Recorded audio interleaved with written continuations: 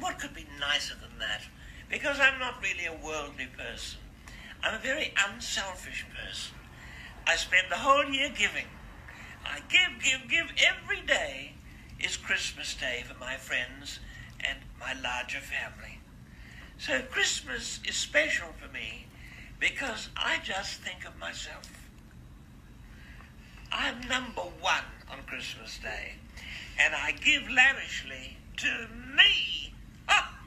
And I advise you to have a very, very selfish Christmas this year and a happy and prosperous new year in the year to come. Much, to use an overseas expression.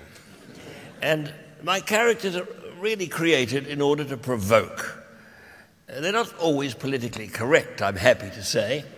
And when improvising, I have to make a bit of a split-second decision quite often, and not say what I feel, but what they might feel or how they might express it.